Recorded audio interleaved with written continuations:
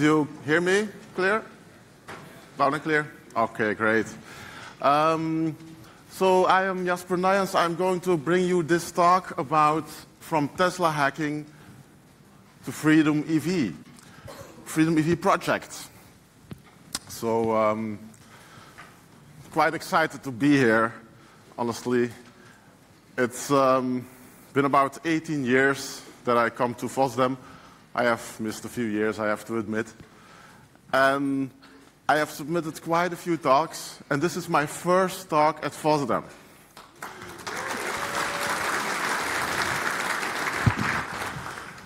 Thank you, guys. I'm so proud to be here and to be able to present this to you, because obviously you are also the people who I admire so much. And probably the reason why I didn't get any talk earlier is just because I have the habit of wearing a shirt like this and everybody thinks I'm stupid. Good. I am Jasper Nuyens. I'm founder of Linux Belgium. We do make money with free and open source software, training and consultancy. Purely open source. We don't sell any Red Hat subscription or things like that. We try to focus on what's the heart of our community. And I'm very interested in EVs since Tesla.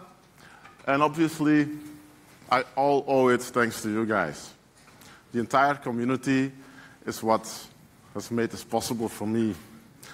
And yeah, I'm humbled by it. Thank you. So first of all, I'm a Tesla customer. I'm not a Tesla supplier or employee. And there are some disclaimers, of course, with hacking cars. They are relatively big, and you can run people over with them and things like that. But of course, there are other tools which are dangerous as well, like a knife, which can be used for perfectly peaceful purposes as well. So it's also a little bit uncertain what level of endorsement there is, both officially and unofficially, by Tesla. We are quite optimistic, but and there are some rumors, but more about that later probably. How many of you, is there somebody here who has a Tesla? Who's a Tesla owner? Okay, quite a few Tesla owners. Great. Hopefully some contributors. Okay. Are there people who have a reservation, who don't have a Tesla yet, but who are looking for one? Yay, cheers to that. We will have some work to port FreedomEV to that. The car I'm working on, my Model X, nice gull-wing doors, is, well, yeah, Falcon Wings doors, I have to say. That's fantastic. The Porsche is for sale, by the way, doing away, replacing it with a Model S. Once you drive electric, there is no going back. It's really fantastic to drive. You're not doing any pollution either. You can easily, I think, if you plan a little bit, you can drive 1,000 kilometers without having to wait. I don't like waiting. In a gas station, you have to fill up your car, you have to wait there a few minutes. I don't like waiting. And with a car, you have to charge. But if it charges very quickly at 120 kilowatts, and if you combine it with a toilet break, I do have to pee a lot, or if you take a lunch break, it's completely full. Pee break, just 100 kilometers charged quickly, and lunch, it's completely full, or dinner. So 1,000 kilometers without having to wait. And otherwise, it's just full when you start at home, so you never have to go to the petrol station. Just plug it in at night and walk away. For Tesla, it's important to accelerate the world's transition to sustainable energy. That's their mission. Something, of course, which is very nice to say. Self contributed a little bit to that, saved over 16 tons of CO2, added to that all the other pollution of our atmosphere over the last 1.5 years. So the problem, of course, that for many, electric cars are still too expensive. And this is hopefully something which is changing. Right now, for 40,000 euro, you get a Kia e-Niro or a Kona Electric or a Nissan Leaf, which are already very nice cars and which can get you everywhere you want. Tesla, it's still a bit higher. It's announced that they will reduce prices, and I think it will happen this year and early next year that prices will trickle down. Also, the other car manufacturers are going to launch more electric cars.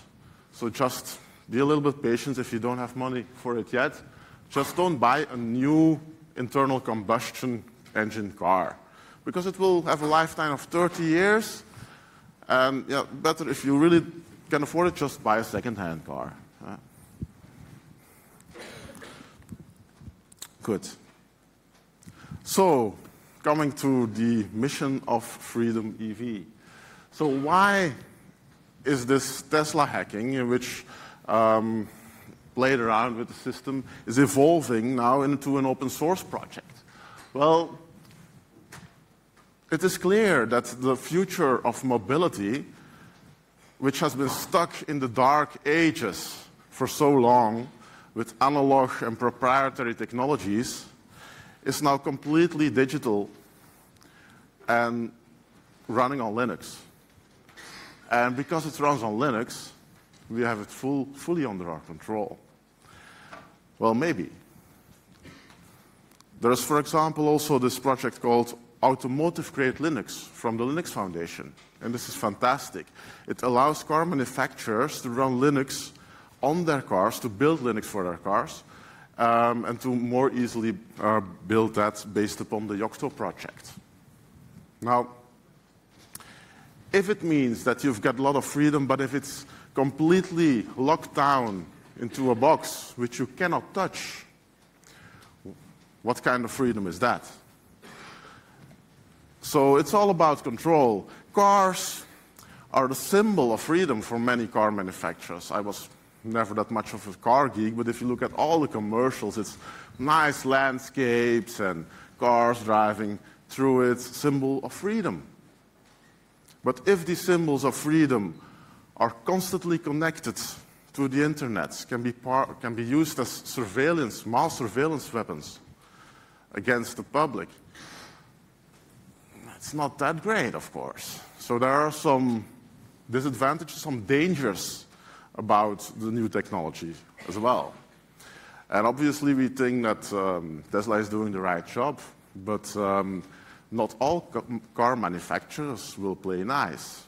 And it's not because we trust the company now that it will prove to be so in the future.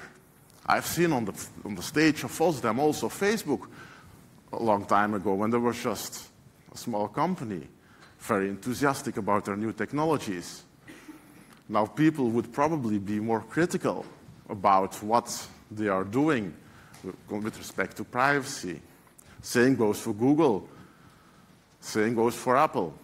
So what will evolve in the future, we don't know, unless we have control ourselves over our own vehicles. So it's about that. And obviously also to add some nice features to it as well. So we have some founding principles. First of all, FreedomEV needs to enable maximum functionality of your car while preserving the original software. If you bring your car in for service, the car guy, the car technician, he doesn't know anything about open source or freedom or privacy and software rights. You might want to educate them. But they're more concerned about getting your car working and obviously so they should not be confronted with our own experimentations on our car. So I think it's important for the FreedomEV project that it is easily to disable, easy to install, and that it preserves also the original software. So that basically as a user, you are trusting the manufacturer and the open source project, of which you can verify the source code yourself. And you're not trusting anything else. So that's a little bit of the founding principles. Also, lastly, I think it's important to avoid conflicts with manufacturers. Tesla, for example, they sometimes sell software-enabled features. new version of the Model X and the Model S has a 100 kilowatt-hour battery, but it's not fully accessible unless you pay an extra price. Using software, using root privileges, FreedomEV project could enable that. But of course, that's not the idea. We want to respect the business model of this company. If it's possible to enhance the performance and they don't sell such a package, obviously, it is nice to do. So you have to find the right way there, and I think it's important not to do any abuse. One of the new features for the Tesla, which I will introduce with FreedomEV today, is hotspot mode. And it uses the Tesla network to get internet connection and in-car Wi-Fi experience in your car. Obviously, it can incur costs for Tesla of this bandwidth. So for that, we are also building that it keeps track of the amount of volume so they could possibly bill it. We don't want to abuse the system.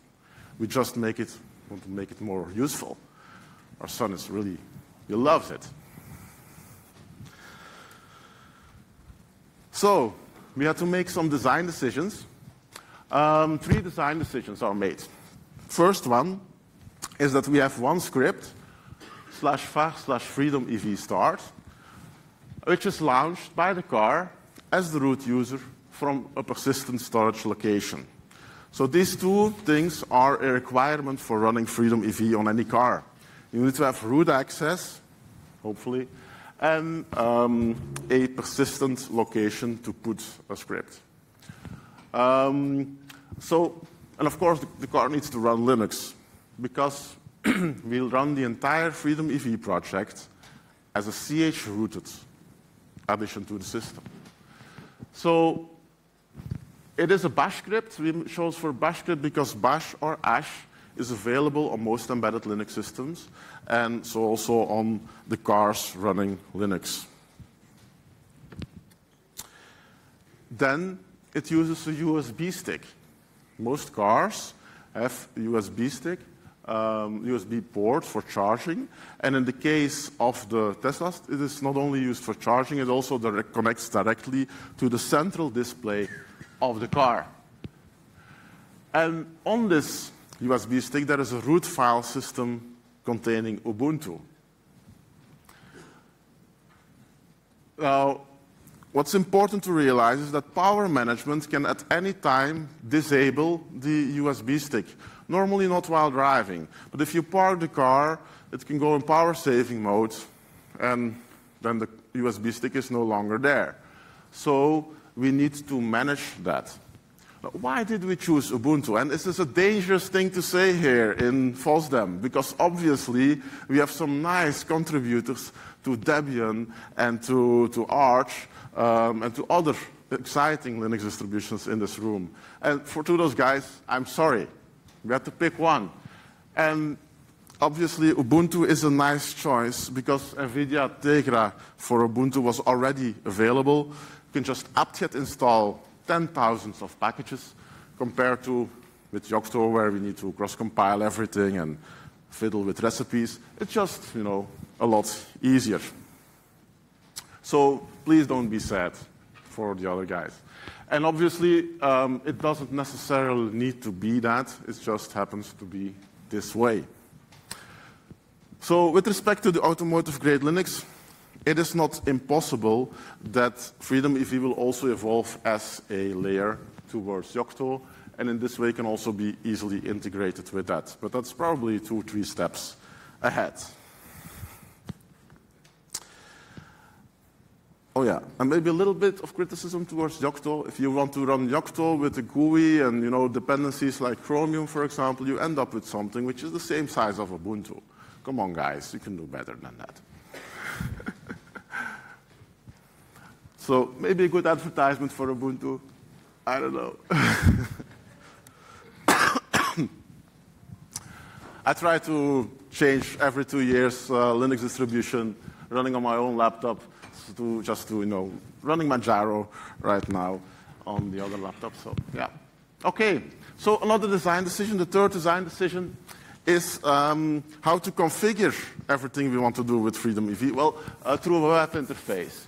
And obviously, we could have chosen something lightweight, but we went for Nginx and PHP, FPM, and looked the other day, and it's only consumed about 10 megabytes of RAM. It has 2 gigabytes of RAM. It's not the most optimal RAM-wise, but it's high performance and low overhead. So why not?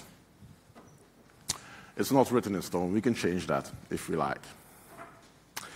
So with respect to the functionality, we have bundled the functionality together in so-called FreedomEV apps.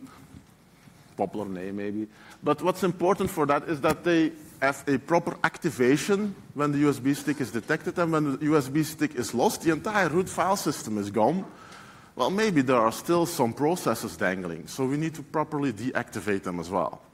So maybe also some things need to be periodically run, so all that kind of functionality is provided out of the activation of FreedomEV. So let's have a look at how it all comes together.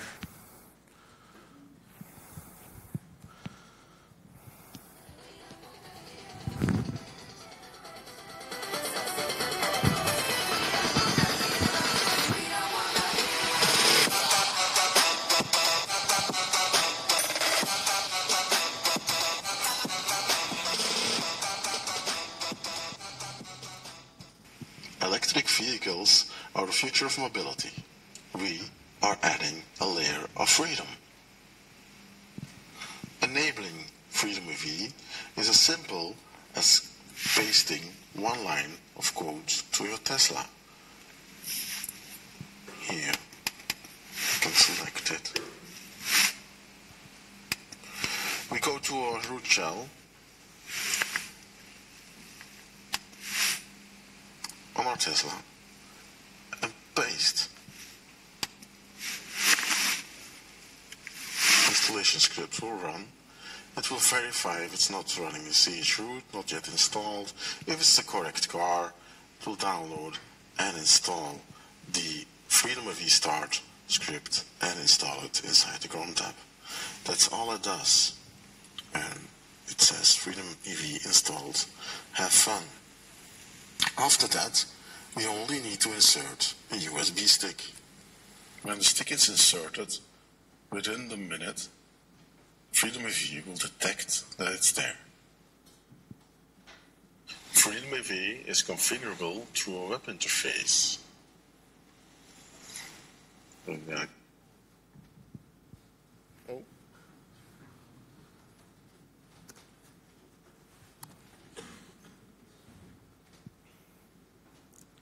Minute, FreedomEV will detect that it's there.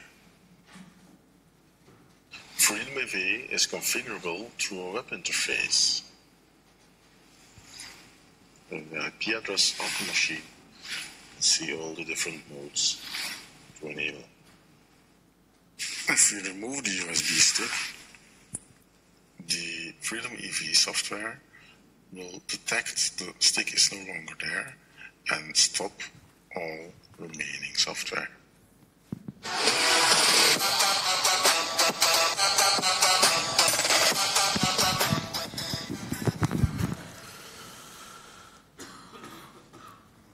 Good. So I have a second movie coming up later, which explains a little bit more. So here we have a little bit more technical details about our Tesla. Our Tesla is basically a computer network which just happens to have a big battery and some wheels. So the instrument cluster, which is the display behind the steering wheel here, as this IP address, we have the big screen, which is over here, which is a 17-inch screen. It is actually a display which is rotated on its side. So, and the NVIDIA Tegra has, as far as I know it, no possibility of, from the video driver, rotating it. And that's probably the reason why the Qt application, which is constantly visible, written by Tesla, is actually on its side. So, and that's also probably the reason why they're stuck with Qt 4, because Qt 5 obviously has contributed a lot of nice features compared to Qt 4, but one of the disadvantages with Qt 5 is that with Qt 4 you could just say rotate 90 degrees. And with Qt 5 you have to basically turn all the widgets. So I presume that's the reason why they do it like that. The disadvantage with that is, of course, that if we use the X display directly and we send an X term on it, it will be visible on its side. So actually I wanted to put that into another movie, but yeah, time constraints.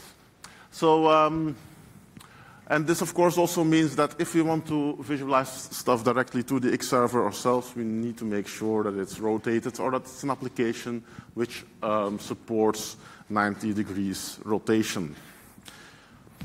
The general software-based framework in the kernel for turning 90 degrees and 180 and something like that would be nice. Just saying. But okay. Good. Gateway 102, 103. If you like it in the open source world, don't complain, just do it. So I know. Autopilot. I'll go over the systems one by one. There is also the uplink, which is connected to the USB and Bluetooth and Wi-Fi, which is connected basically to the USB of the central display. So this is the instrument cluster. This is the back of the instrument cluster. If you open up the car, I never opened up a car before. But luckily, the Tesla is relatively easy to open up. It's only one screwdriver you need. It's the same screws everywhere. They did really a good job. And the instrument cluster behind the steering wheel has a leaked SSH key. So if you have access to the internal network, you can get access to that. So it boots a SquashFS compressed read-only file system, but the /var partition is writable and persistent across reboot, so we can put stuff in there. It's very similar than what's on the central display.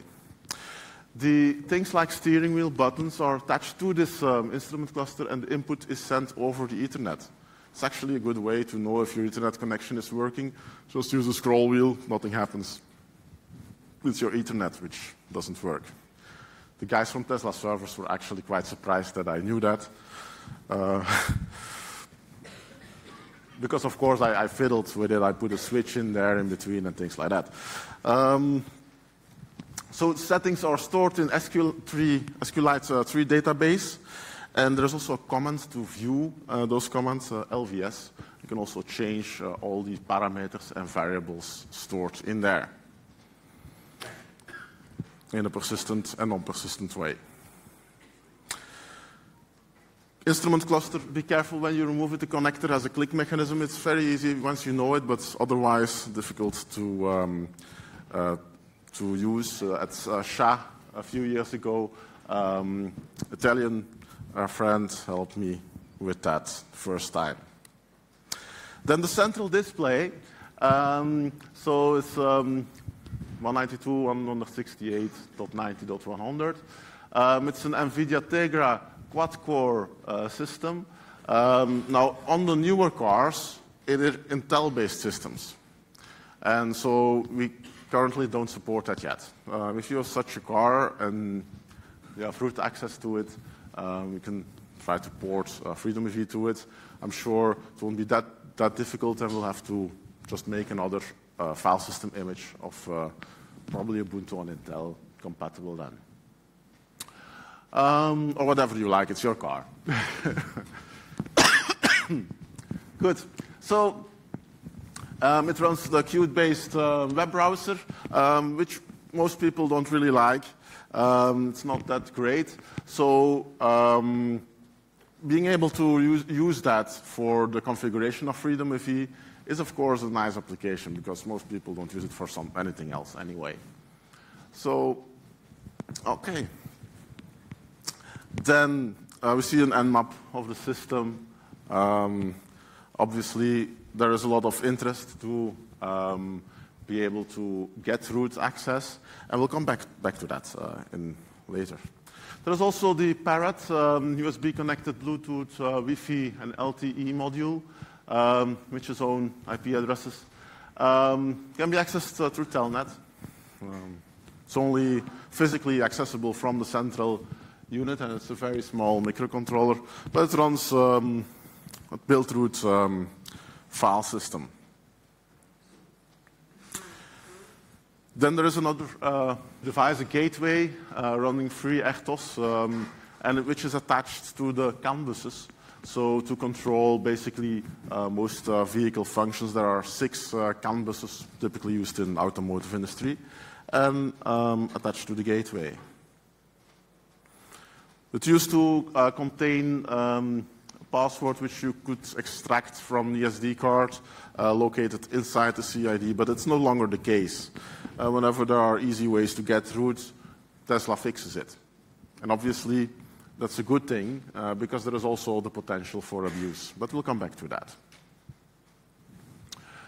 Autopilot 2.0 has its own IP address. It's basically the most powerful system in the car, obviously. There is a new version of the Autopilot which will come out this year, Autopilot 3.0, which contains a SOC developed by Tesla themselves. It's quite amazing. It will enable about 100 times as fast processing of you look only once images from the 8 cameras on the system.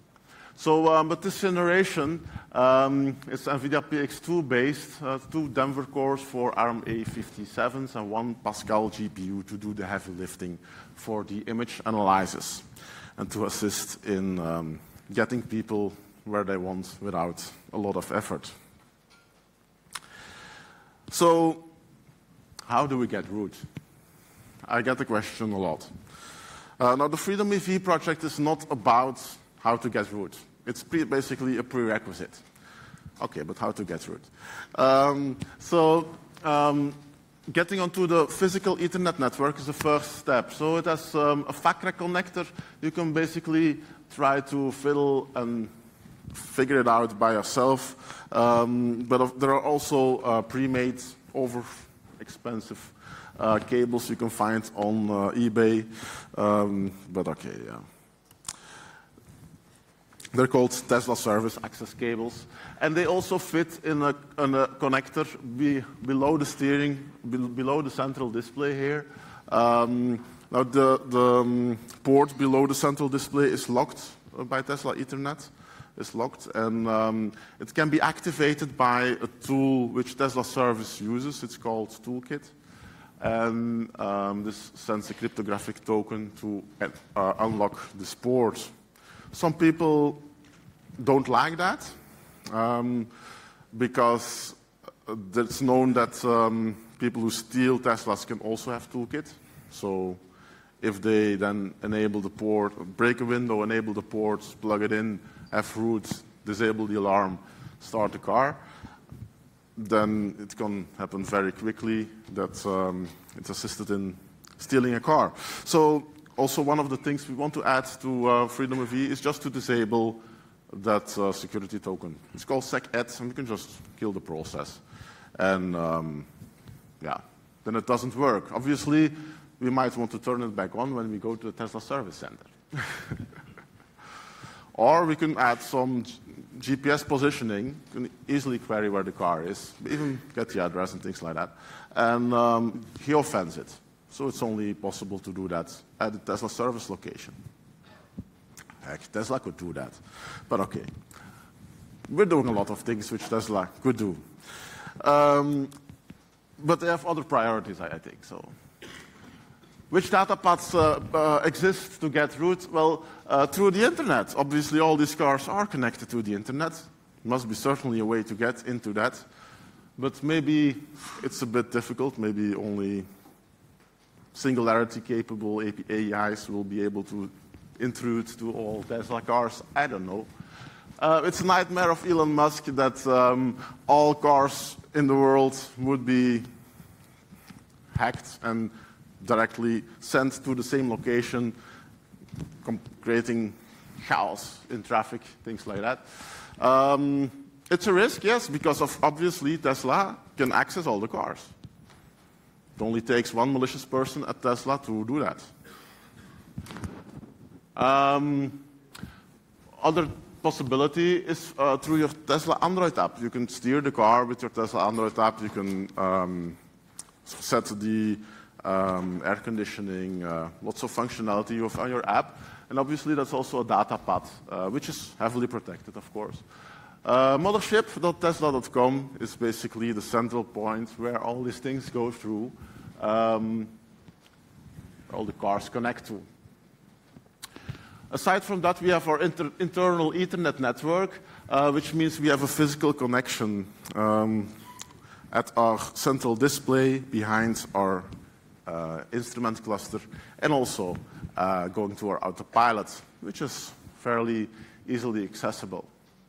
Now, getting physical access to the Ethernet network, you would presume, okay, then we are having root. Well, it's not the case. So it's very good protected. And CAN buses might be another way of access. Tesla is a very good citizen with respect to security. Whenever there is a problem security-wise, they fix it immediately. Not only that, what is the problem, of course? Well, if somebody can get root to somebody else's car, there is a possibility for abuse. It is possible to help stealing Teslas. It is possible to fake the mileage. It is possible to fake VIN numbers and trim levels of the car. You can control the cars and things like that remotely. So, yeah, obviously, there is a danger of abuse. And this is a good thing, of course, that Tesla is immediately addressing these issues when they come to be. Also, Tesla has a bug bounty program. This means if you find a way to root your Tesla, you can, of course, share it with everybody to be able to install FreedomEV. But if you tell it to Tesla, they will give you money, and they will fix it right away. So it's a difficult situation for FreedomEV. With the Model 3, they even have upped the game. So now with the Pound to Own contest in Vancouver, which will happen in March, they have really said, okay, if you can root our car in these different ways, or access, or even just do a denial of service attack on our autopilot system, we give you $50,000. Okay, it's hard to compete with that. Not only that, if you're the first one to do one of those things, you get a Model 3 for free as well. So yeah, there is a guy who has posted that he has root on his Model 3, and he is running Ubuntu as well on it, in a CH-rooted environment. So, but still he's not eligible for any of these prizes because he desoldered the eMMC, put some changes in there, and put it back. Which is, of course, a method to do. Not everybody will want to do that, of course. And it might void your warranty a little bit. Well, only for the device and not the rest of the car, of course.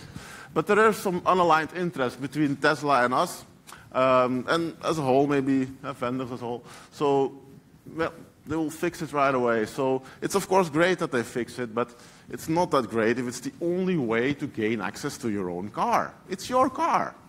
Come on. When I bought my Tesla first, I sent an email to Elon Musk, and I said, I'm turning 40. Please give me root on my own car. Turns out he doesn't read emails so much, and I should have maybe sent it over Twitter.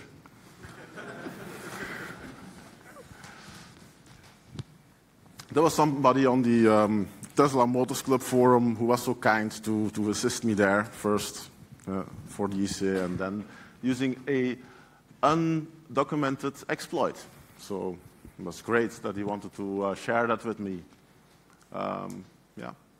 So I hope that there is not right now an official way to ask root access for your own freaking car, but I hope it will change quickly. And there is a security researchers program with Tesla in which Tesla also say that if you are analyzing the security and you break your car, it's no problem. We'll just reinstall it for you without any cost. I think that's a great thing to do. They even say we can do it multiple times. That's nice. So I do think they are doing the right thing. I hope they will do it as well for root. And I understand that they are cautious about it, but come on, we're all grown-ups here. Huh? And why not flag cars like that? And if people are buying a second-hand car, that they know, okay, this car has been rooted. So maybe the trim level is wrong. Maybe people fiddled with it, decrease the price, or maybe it runs FreedomEV, okay, up the price. I don't know. But important is, of course, that Tesla is a trendsetter for the industry, and what Tesla is going to do now will also impact what other vendors will do later on. And that's also the reason why I go through the effort of starting this project right now, why I think it's important that we make this step right now of being able to open source our cars. Because it's the beginning of the new era of electric cars, and yeah, it's probably the last iterations of cars, I would say. I don't know. After that will be tunnels and flying, I guess. Okay, so how to get root from someone who has a root method from a Tesla service technician or third-party repair center. Obviously, these people, they have root. They have access to the toolbox program from Tesla. So if they just give you access or just use the command line to have this one command pasted, it's already there. And this script is very simple. You can look at it, script yourself. It will just see if the USB stick is not there, okay, it stops, it exits. It doesn't do anything anymore. In the current iterations, it runs out of cron tab because fastpool cron is on var and writable was an easy way. Maybe on the Intel-equipped cars, we'll have to turn it into a daemon or something else.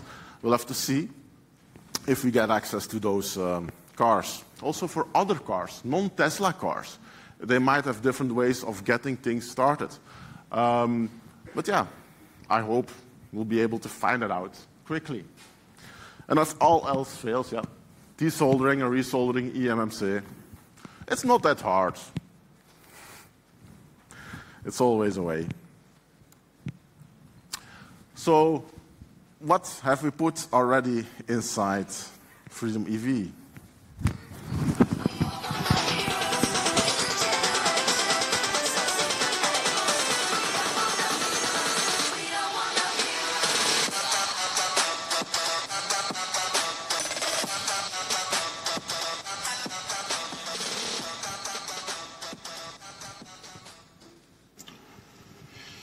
Freedom means you are certain that your privacy is guaranteed. Not only in a marketing-like way, where you cannot verify what actually happens, but by looking at the code and disabling the GSM connection and turning off Wi-Fi. This is cloak mode. Get a warning message. Cloak mode disables autopilot, GPS, Wi-Fi, and 3-4G. It makes you invisible for tracking by the vehicle and mobile phone calls. Mapping, music streaming stops working. And it could be abused and the pin to drive to enable LTE disabled. So that feature didn't make it yet, the pin to drive to disable. So I hope we'll be able to add that quickly. Good. Get a warning message. Cloak mode makes you invisible for tracking by the vehicle and mobile phone calls. mapping, music streaming stopped working. That it could be abused and the pin to drive to enable LTE disabled. Cloak mode disables the USB 3G connection to the internet. When we turn cloak mode off again, if we turn cloak mode off again, it will take a little bit of seconds, and then we see that LTE gets enabled again. So the message is that it gets enabled. It takes 5 seconds for the interface to recognize that the USB device is back online, and then we get back our data connection to the internet. Cloak mode, ensuring your freedom. FreedomEV gives you easy access to developer and factory mode, which can be enabled at the touch of a button. Developer and factory mode will restart the queued application running on our display.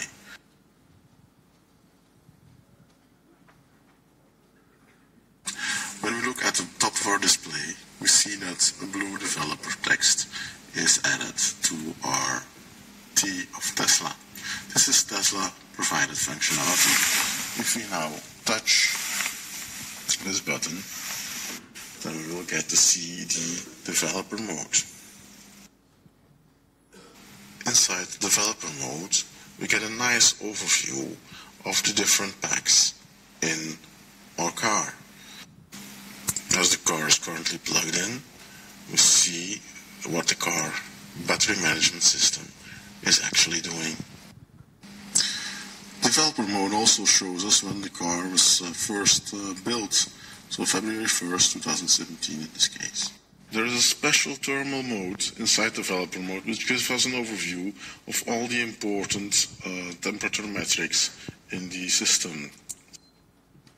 Go out of developer mode again by touching the exit button.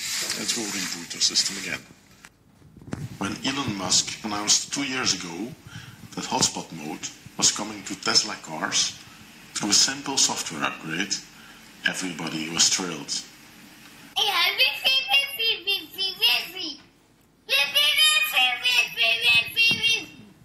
With hotspot mode, you can just add this antenna to a car and turn it into an in-car Wi-Fi vehicle.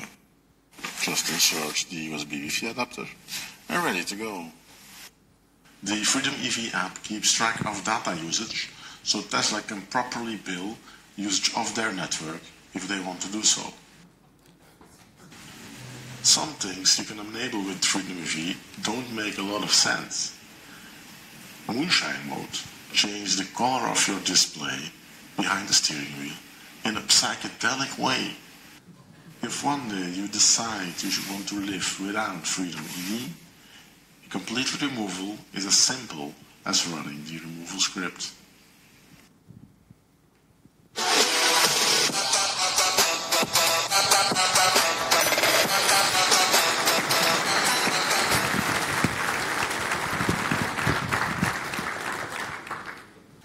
Thank you, thank you. So here's the GitHub project. It's completely accessible. There are already some contributors.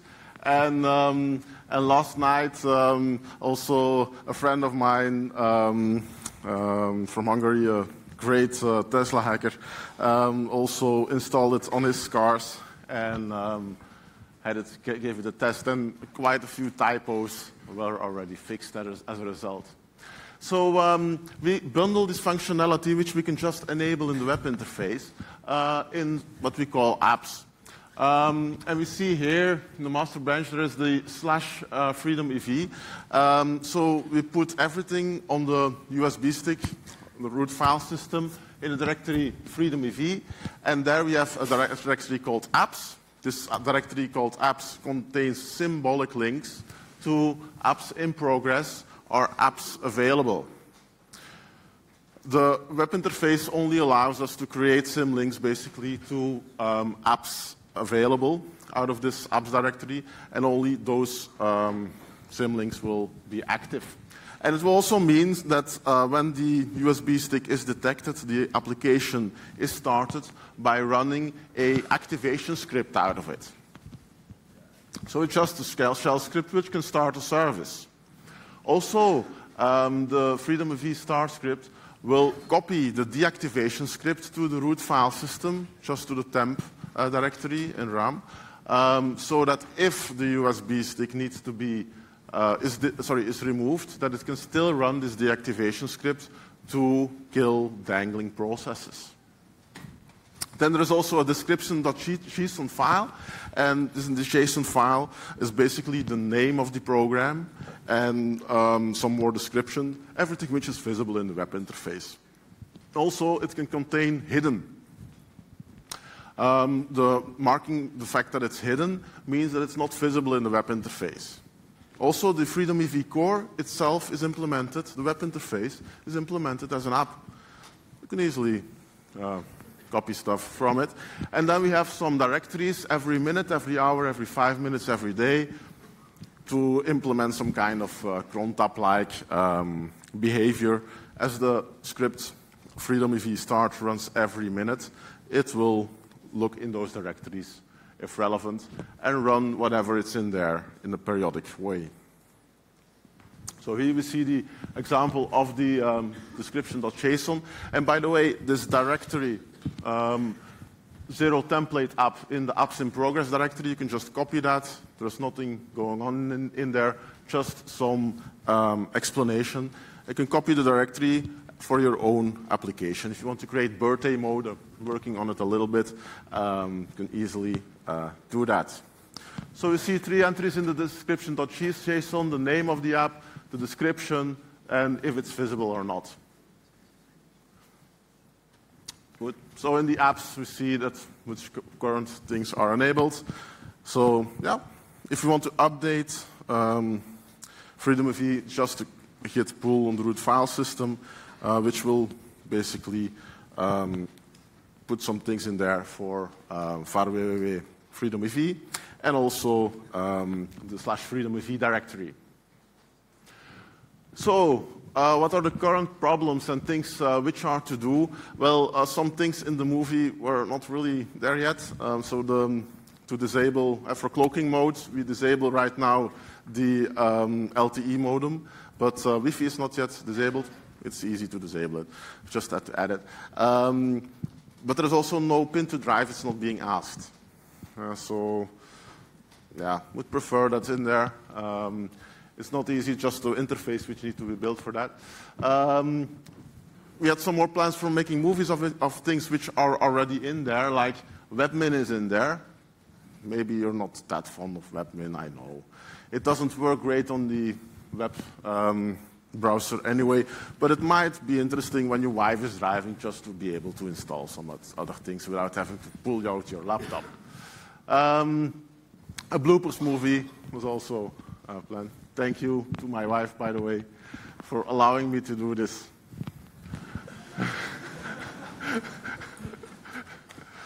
I warn her when there is a possibility that one of the displays is going to reboot.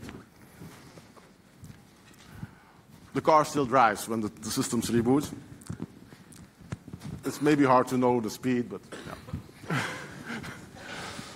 So, also the proper hotspot traffic accounting is not in there yet.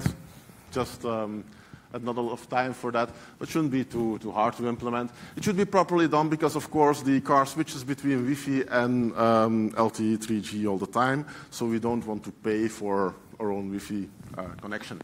So some other things, yeah, the hotspot mode works through SSH SOC tunnel right now. Probably some IP tables problems. Unbox, I worked on that a little bit, tried to get Android working on the platform. Now Unbox is more geared towards running on Intel, so might be easier on the newer cars to get that running. Would be nice, of course, to be able to run Spotify, things like that on your car. Competes a bit with ads functionality, basically, compared to the Tesla things. Also, car logo addition, I have changed some images in the car. I overlay them using bind mounting. so I don't really change the actual files. This means that it gets to see like that. I like it a lot. I think lots of people will like it too, to be able to put their own logos, their names, whatever on their cars. So I want to make an app for that as well, so it can be easily done. Okay. Also, I would like beep on reverse. The other day, I crashed into a car behind me, blamed the fact that the car didn't beep when I was reversing. Ah. Web interface for reverse SSH tunnel is not finished yet. AirPlay over Wi-Fi. M-Player to view movies. We can also check if the car is driving or not easily for safety reasons. Compilation of browser like the one from Tesla, similar limitations, some cleanup of IP tables. Button widgets sometimes receives 2 events, often receive 2, so it might be the problem with the widget or not. We need to troubleshoot it a little bit. How Tesla friendly, hacker friendly is Tesla? Seems to be quite all right. I don't have a lot of time, so. I don't think it voids the warranty, what we are doing here. Obviously, don't break anything. If I break something, I also tell Tesla and I don't claim warranty. I want them to pay just a few euros because I broke a plastic cover myself. Very reasonable. Okay. I need your help. Please contribute. If there are any questions, I might have a minute or so left. Yes?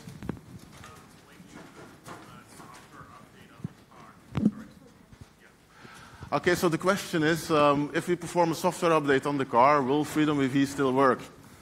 Yes. For now, yes. So basically, it relies on the fact that we have root access and persistent storage.